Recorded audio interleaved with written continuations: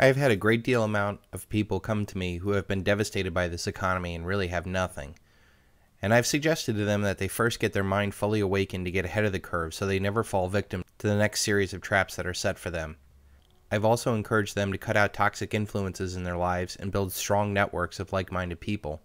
I then asked them to focus on creating real skills that will be more valuable in the next paradigm and stockpiling food and ammo by simply just buying more than what they normally do and skip on things that don't mean anything like cigarettes, soda, pizza, beer, and lotto tickets. And I've also told the story of a member of mine that is a married father of 3 who delivers pizza for a living and that every day on the way home from work buys a few Mercury dimes from his local coin shop and pays himself in real money. And let me tell you that over the past few years, he's created a very respectable stack of silver. But today I want to tell you about a way that's even easier to inflation-proof your savings. Gresham's law is the law that bad money drives out good money.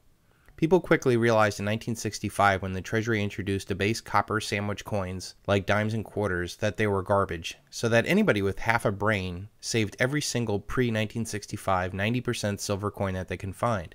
And for many years, people have been picking through these stashes looking for silver dimes and quarters that their metal content was worth more than the face value of the coin. In fact, a $1,000 face bag of pre-1965 silver U.S. coinage goes for around 22 times the face value, or $22,000. Now, I have noticed that the premiums have been rising significantly on constitutional silver, and I believe that this will be the first form of silver that will disappear, as it has some of the lowest premiums, most divisible, and most recognized forms of silver, and the fact that it hasn't been produced for close to 50 years. I will keep an eye on this market, but it's not too late to do something similar to what those smart people did back in 1965. The U.S. nickel has essentially been unchanged since the end of World War II. It is still a 5-gram coin that is an alloy of 75% copper and 25% nickel. And according to coinflation.com, 1946 to 2011 nickel with a 5-cent face value has a present-day value of just over 5 cents. Now, I have seen it as high as 8 cents in 2011, which was more than 150% of its melt value, but the story gets better than that. So while the nickel has come down because both of those metals are highly industrial metals, as we get to the end game of the currency collapse that comes with massive inflation, all real assets will rise significantly, as it will take more and more worthless dollars to buy the exact same amount of goods and services. But the nickel story is getting much more interesting, because there is a great deal amount of labor, manufacturing, and transportation of these nickels, and that it's worth much more than just the melt value. In fact, the United States Treasury puts the cost in making each nickel at 11.2 cents. That's more than double face value, and that's the reality of what these coins cost to produce. Now comes news that the U.S. Mint is going to be, quote, introducing cost-effective materials beginning in 2013. This will, quote, save the United States government $75 million. $75 million? Really? The United States government has the world's reserve currency, can print unlimited amounts of money, can bail out too big to fails with trillion-dollar lifeboats, and we're wondering why the United States Treasury is taking this grand effort to debase coins for a measly $75 million? The answer is they don't want you to have a lifeboat when they crash the dollar. So the government's idea right now is we're going to export our way out of this. And when I asked a senior member of the Obama administration last week, how are we going to grow exports if we won't allow nominal wage deflation? And he says, we're just going to kill the dollar. And I said, okay, more you mean. That was Kyle Bass of Hyman Capital, and is one of the sharpest individuals out there. And he's actually bought $1 million of nickels from the Treasury. Now, I know that there were some transportation costs that went into it, but a Treasury official asked Kyle why he did it, and he says, I just like nickels. But the reality was, those $1 million worth of face value nickels were worth $1.5 million when he bought them. And that was a 50% return on investment in real wealth. Now since then, it has gone down to his initial face value $1 million investment because nickels are now worth a nickel again.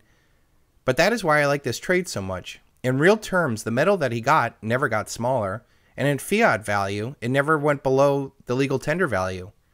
But when inflation does come along, and the dollar does collapse, and the failure of the financial and political paradigm, the real value of those nickels will go up significantly. So this is a fun thing you can do with your family.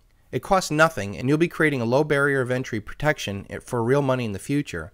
And I believe that when this happens, these nickels will easily be worth 2 times the value, because that's what it costs the mint to create these coins. but they will be highly sought after in the anger phase of humanity as a means of barter. I mean, there was a time where there was penny candy and you can get apples for a nickel. Now, some may ask, why not pennies? And that's because that the current ones are 97% zinc, but pre-1983 copper pennies are worth 2.5 times face value. And while you're sorting through all those nickels, be sure to keep an eye out for 1942 and 1945 nickels that were made with 35% silver, because the nickel was so badly needed during the wartime industrial use. Now, those war nickels are probably long gone from most stashes, but if you do find one, it's worth 33 times face value.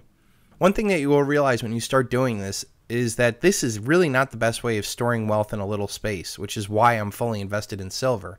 300 face value in nickels weighs about 68 pounds and takes up the size of a medium flat rate box.